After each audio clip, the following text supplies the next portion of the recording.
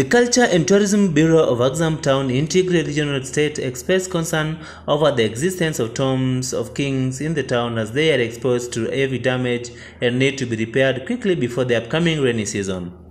Bureau head Birhanu said that 5 years before, Ethiopian and Italian professionals had conducted a study to renovate the site. However, the renovation work couldn't be carried out because of the war that broke out in the regional state. He said that importing of various machines from Italy was started to repair the tombs before the war. Birhanu said that tombs which were heavily hurt during the war are still exposed to heavy damage unless they are repaired before the start of the rainy season. Following the Pretoria Peace Agreement, unrepaired tourist sites in the town were made open for visitors.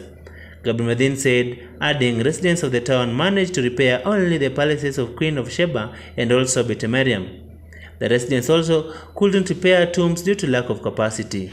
Birhanu called on the federal government and the Ministry of Culture and Tourism as well as concerned bodies to exert utmost efforts to repair the tombs.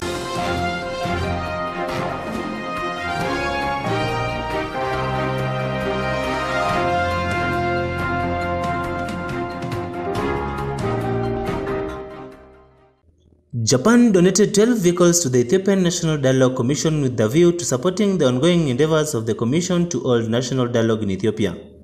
Japanese ambassador to Ethiopia Shibata Ironori handed over the donation to Professor Mesfin Araya, Chief Commissioner of the National Dialogue Commission. Professor Mesfin said that on the occasion that the Commission is working in collaboration with various stakeholders towards success of the national dialogue. The vehicles will be used to facilitate the Commission's activities in different regional states of the country. He said that Ethiopia is undertaking preparations to hold a national dialogue on basic national issues with a view to creating national consensus. Ambassador Shibata Ironori on his part said that Japan will further strengthen support to the Commission according to the Ethiopian news agency.